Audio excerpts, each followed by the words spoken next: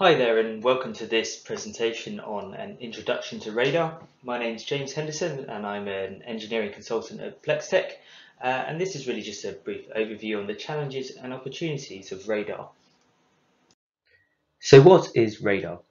Radar is actually an acronym which stands for Radiation Detection and Ranging and is a form of sensor which uses electromagnetic waves in the radio spectrum to detect objects in its surroundings.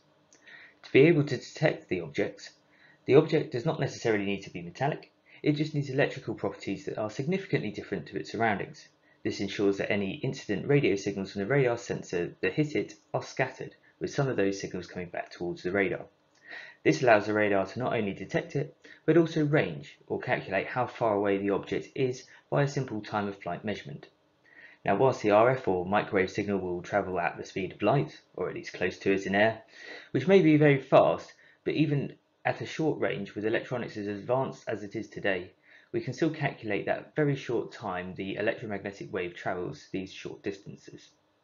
This allows the radar to calculate how far away something is, but also to be able to work out the angle or bearing to the object. Generally, we need to repeat this process using directive signals at different angles to build up a wider field of view, and I'll go into a little bit more detail about how this is done later on in the presentation. So if you are at all familiar with radar and the various ranging techniques, you have probably come across pulse radar, which is probably the most traditional approach to radar sensing. Here we transmit a very short, sharp pulse with a very high peak power so that we can detect objects which are a reasonably long distance away or fairly small. However, to get a relatively good resolution and range, we need to make sure that the transmitted pulse is very narrow, and to do that we need a reasonable amount of bandwidth. So although the pulse may have a specific center frequency, the system needs to operate over a reasonable bandwidth around this frequency to keep the pulse narrow, and this is not just for the antenna, but the entire front end of the radar sensor. However, this approach is very simple to process. Because we're just measuring the time it takes for the reflected signal to be returned, if indeed it is, this can make this approach a reasonably low-cost way of implementing a long-range sensor. We can also detect if the object is moving towards or away from the sensor by the change in frequency of the reflected signal. So for example, if the object we have detected is coming towards the radar, the reflected signal will shift up in frequency as a result of the Doppler effect. Generally, with pulsed radar, we don't just transmit a single pulse, but a train of pulses to improve the sensitivity of the radar.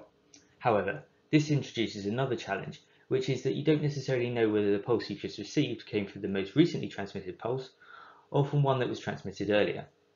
To reduce this ambiguity due to the aliasing effect, we can implement pulse compression techniques, where we change the characteristics of each pulse such that we can remove some level of uncertainty from which pulse it came from. This is a good approach if you are looking to detect fast-moving objects which are a long way away, as these are the main factors which become ambiguous with aliasing from the pulse train. There are also various other opportunities for pulse radar, such as using pseudo-random noise transmission sequences to reduce the detectability of the transmitted radar signal, for example.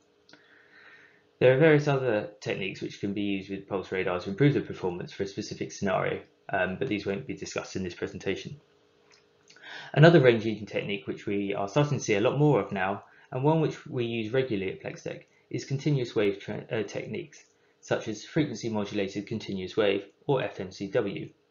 This is where we continuously transmit a signal which is modulated generally with a linear frequency ramp. This allows us to continuously receive any reflected signals and integrate over a longer time period. This improves the signal-to-noise ratio, or radar sensitivity, without the need to transmit a particularly large signal as you do in pulsed radar. However, unlike pulsed systems, the range information is actually in the frequency domain, so we are required to transform the received signal from the time domain to the frequency domain, which is generally done with a fast Fourier transform. This is an additional process which is required, which can be quite processing intensive, and is maybe one reason why this technique has not been used so much in the past. But now processing is more readily available, this is not such a bad solution from that point of view. There are also various other opportunities with continuous wave ranging techniques, particularly for operation at higher frequencies, such as microwave or even millimeter wave frequencies, for example.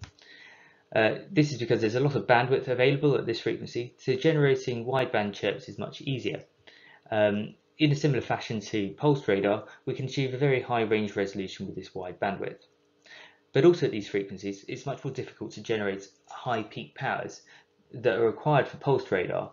So it's a way of improving the radar sensor whilst using lower transmit powers, which is required at higher frequencies.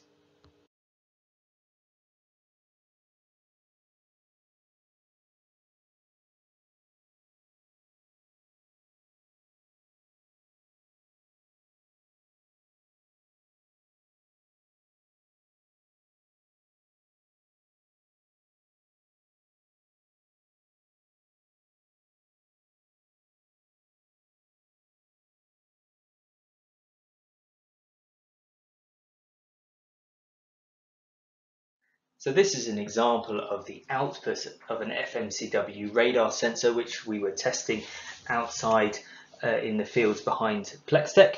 And in the bottom right hand corner, you can see an image of the radar sensor looking towards the scaffold pole, which you can see in the distance. On the top right hand corner is an approximate image of the beam that's been transmitted towards the scaffold pole. So you can see that this is about 3 degrees by 3 degrees in azimuth and elevation.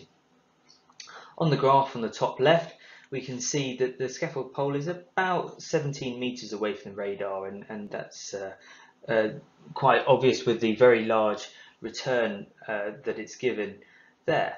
But before the scaffold pole, we can actually see the return from the ground as it's getting more and more into the beam as we get further away from the radar. And this is important to consider, that this is not noise, that this is actually clutter, and it is a valid return from the ground. And whilst it makes it a little bit more difficult to detect objects on the ground because they're competing with the ground itself, it also gives us quite a lot of valid information. For example, as we get further away to about 30 meters, we see that we can't actually detect the ground, and that's actually because it's not there.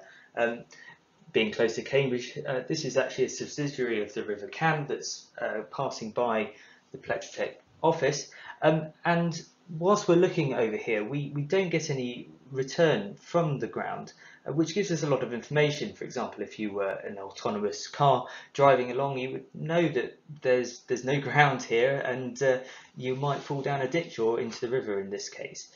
So this is actually very useful information.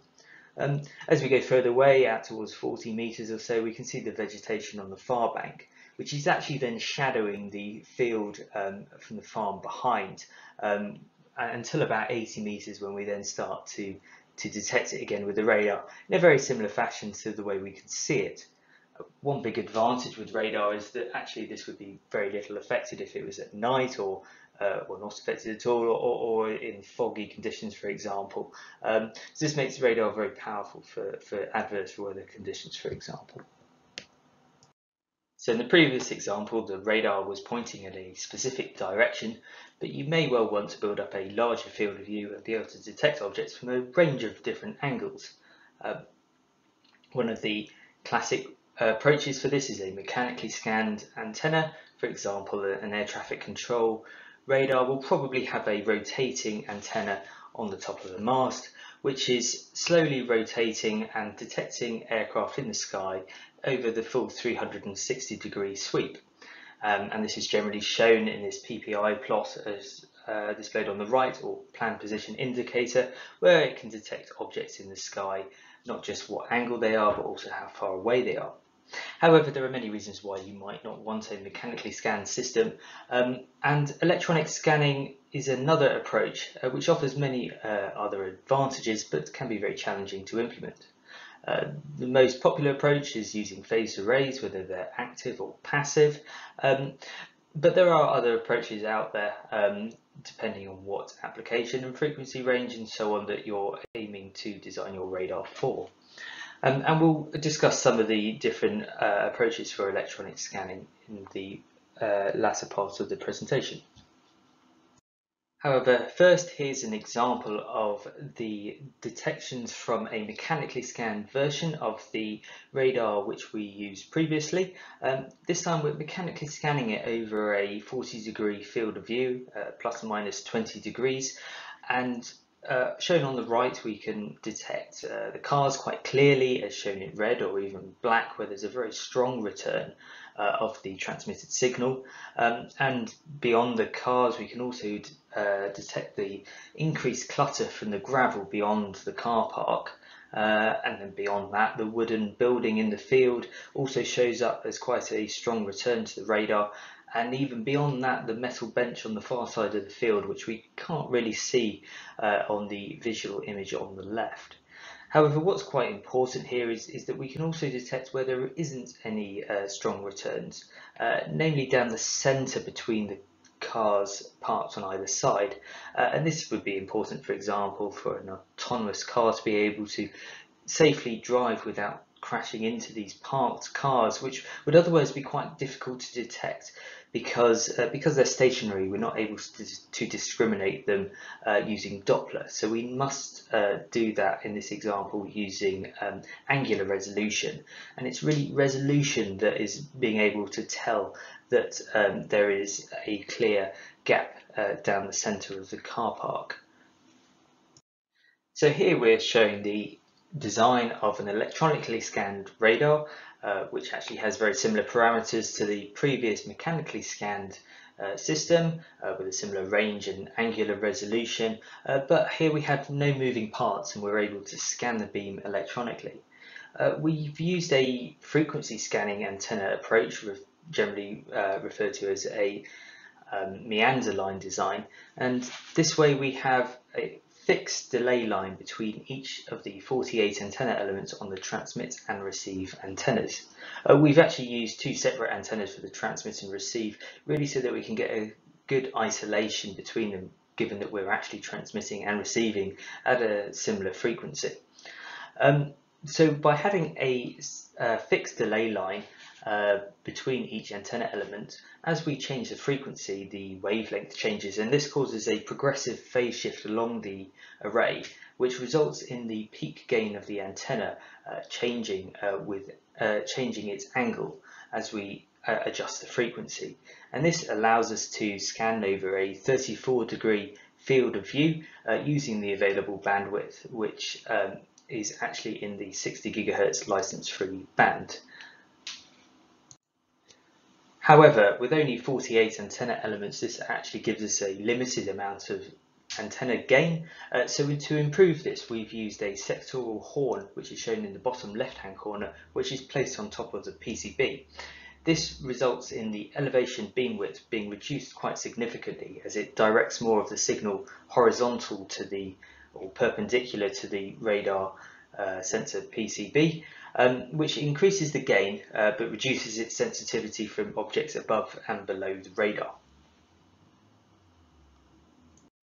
So this is an example of the radar being used actually at the side of the building here at Plextek, looking at the road showing the cars driving past. And on the top left hand corner here, we can see as the car drives past, you get a very strong return in range and angle. And in the bottom left hand corner, we can also see the Doppler. As the car is moving towards or away from the radar, it colors red or blue depending on its radial velocity. What you might have noticed is that sometimes the cars go from red to blue, and this is actually because the Doppler is wrapping, or it's aliasing, because actually we've got the settings on the radar really designed for people walking rather than cars. But this is an example of where actually you need to configure your radar sensor for the objects that you're intending to detect to ensure that you get the best results out of your sensor. So another approach to electronically scanned radars, which is becoming particularly popular at the moment, is this ubiquitous, or sometimes referred to as MIMO radar approach, where instead of forming a narrow beam on the transmit and receive antenna arrays, we actually flood the entire scene with the transmitted signal and then use multiple receivers to simultaneously receive over the entire field of view as well, but from slightly different locations. This allows us to be able to calculate the angle of arrival from any objects within the scene in the receiver processing. And Further to that, we can also transmit from slightly different locations, and by comparing the signals from both, we can also gain further information such as elevation, as this example on the right hand side shows. There are many advantages with this. The big one is that we can simultaneously detect and track multiple objects in the scene, and we can get quite a high sensitivity because we're able to integrate over the scene for quite a long period of time. However, the downside is that we generally can't have quite a high resolution, partly because it's not very scalable, because we need to have an entire receiver behind every single receive element, which is not the case in a scanned array approach, for example. So I also just wanted to touch on SAR radar imaging. SAR, which stands for Synthetic Aperture Radar, is an approach used to be able to generate a very large antenna aperture and therefore a very fine angular resolution from a radar which is actually very small. So by physically moving the radar over a scene, so for example, scanning it over this replica firearm shown on the left-hand image, we're able to generate the image here shown on the right. And actually this image here was generated when the replica firearm was placed inside a cardboard box, demonstrating the ability for hidden or concealed object detection by looking through the cardboard which the RF signal is able to penetrate. And actually this is a 2D slice in the 3D image that we're able to generate. I hope that this brief overview on radar has been useful and highlighted that there are many different things which need to be taken into consideration when designing a radar sensor for a specific application or scenario, but there are also a lot of different techniques which can be used, some which are more appropriate for others, depending on what you are trying to detect.